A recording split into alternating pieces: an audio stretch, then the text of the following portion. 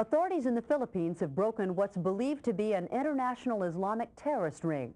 A number of weapons and explosives were seized in the raid. The group is suspected of having ties to at least one person charged with the 1993 World Trade Center bombing. 9 foreigners were paraded before the cameras in Manila, all alleged to be part of a worldwide terrorist movement calling for a global jihad, a holy war to promote an Islamic empire. Detonating cords. Number 11, 1 Astra pistol. Number 12, telephone wires. Philippine authorities confiscated an extensive variety of weapons and explosives they believe were intended for a campaign of bombings.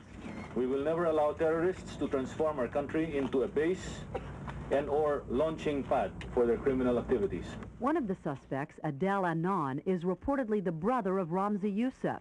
Yousef is facing trial in the United States as the alleged mastermind of the 1993 World Trade Center bombing. He'll also be tried for plotting to blow up U.S. airliners, a plan allegedly hatched in this Manila apartment, which had been turned into a bomb factory. It was Yousef's site for deadly plans, including a foiled attempt on Pope John Paul II during the pontiff's January visit to Manila. 2 weeks ago, Philippine authorities arrested 7 men who were allegedly involved in a plot to launch a terror campaign across the Philippines. At a New Year's reception,